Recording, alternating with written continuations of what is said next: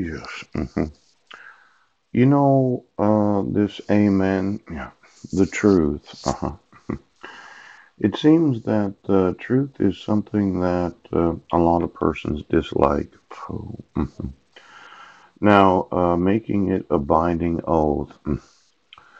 You know, I realize that a lot of fast food restaurants, I mean, there's Yum Brands, yeah, and they have the Taco Times or the Taco Bells or the Kentucky Fried Chickens, yes. But quite often, what we put in our bodies is the actual feed that the animal was given. Yeah. Maybe we should talk to those in the fast food industry. Yeah. Exactly what kind of feed that they're feeding to the chickens because I happen to like chicken nuggets. I like chicken nuggets with ranch and I like chicken nuggets with barbecue sauce. Yes. And I actually do like fast food. I think that they try to do a good job being concerned about the calories in it. Yep. But some of this food seems to be producing a little gas that can be electrified. Yeah.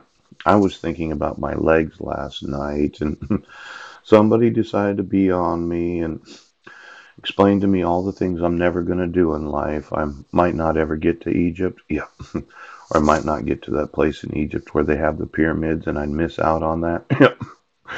And I might not ever be a mountain climber. Yes. I might not go hiking. Yeah.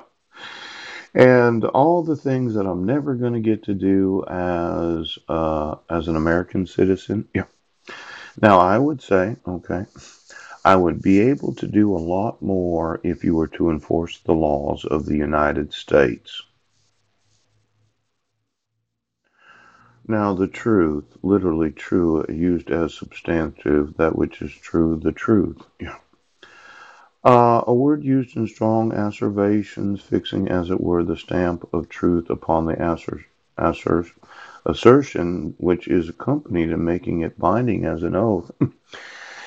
We've had a problem with the oaths of office that are not bound by their oaths as if it were something they could say, they could have subscribed, yes, and they could not be held legally liable for the enforcement of it.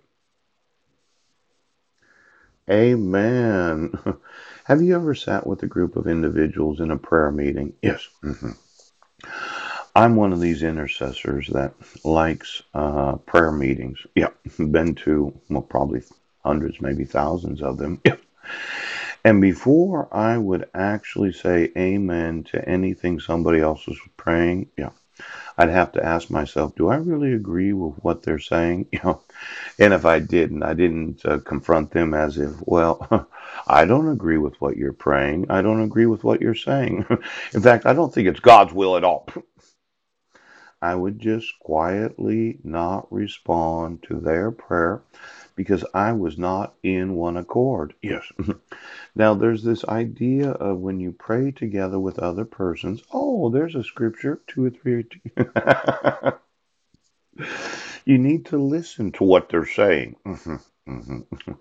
Now, the synagogues and private houses, it was customary for the people or members of the family who were present to say amen to the prayers which were offered. Matthew 6:13.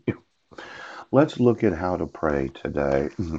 You might not be a very good prayer person yourself. Yeah. And maybe you shouldn't pray. Maybe you should just sit there and listen. I know for a lot of those that are men and women that think that children should never shut up. As a father, yes, we each take our turn and we listen to each other.